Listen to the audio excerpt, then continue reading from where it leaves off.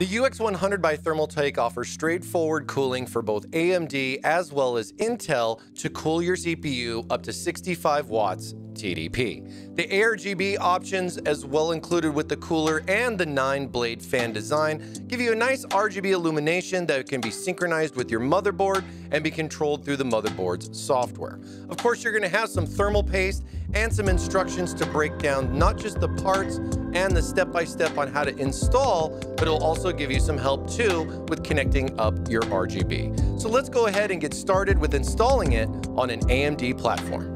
Installation of your UX100 cooler is fairly straightforward with an AMD platform. I have an X570 here for an example with a 5600X CPU that has a 65-watt TDP rating. Of course, this is going to be the maximum TDP rating for this particular cooler, so always check your compatibility before buying, as Thermaltake does offer a variety of coolers at a variety of different wattages to give you the best cooling performance. Now, this 9-blade ARGB cooler will be able to be plugged into the motherboard using the native mounting built into the cooler itself for AMD. So no need to remove the stock mounting options here. We're going to be securing directly to that, so that'll save you a little bit of time.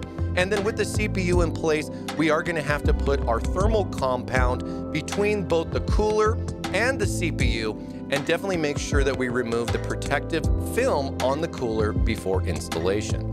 With the thermal compound, you can definitely use whatever you would like, but we do include this here in the kit. And there's a nice little pre-tear area here that will allow you to be able to apply the compound. And I recommend like an X type of pattern to get a nice coverage across the board for the CPU once the cooler has mounted. So you'll apply your compound onto the CPU using an X pattern or a nice little bead in the middle, whatever you prefer. And then with the cooler itself, there is going to be a special technique that I hope will definitely help you out. But again, make sure you remove the protective film before doing the installation, and always make sure that we apply thermal compound between the CPU and the cooler itself.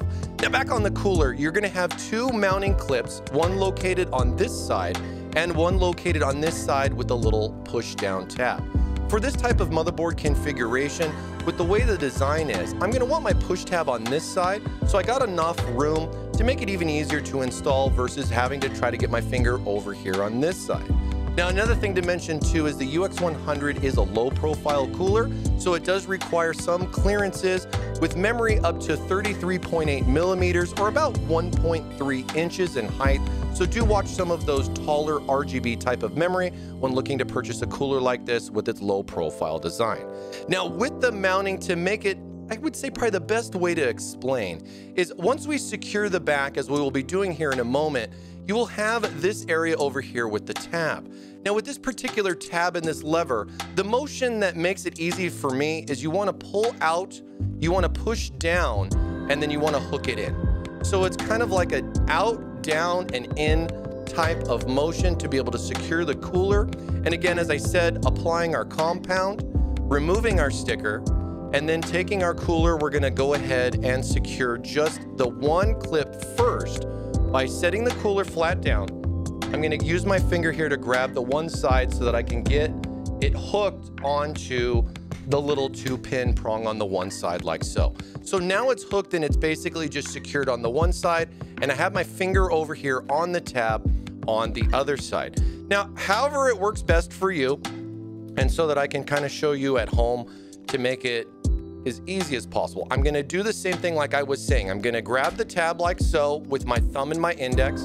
I'm going to pull it out, I'm going to push it down, and I'm going to hook it in. And that's all it's going to be.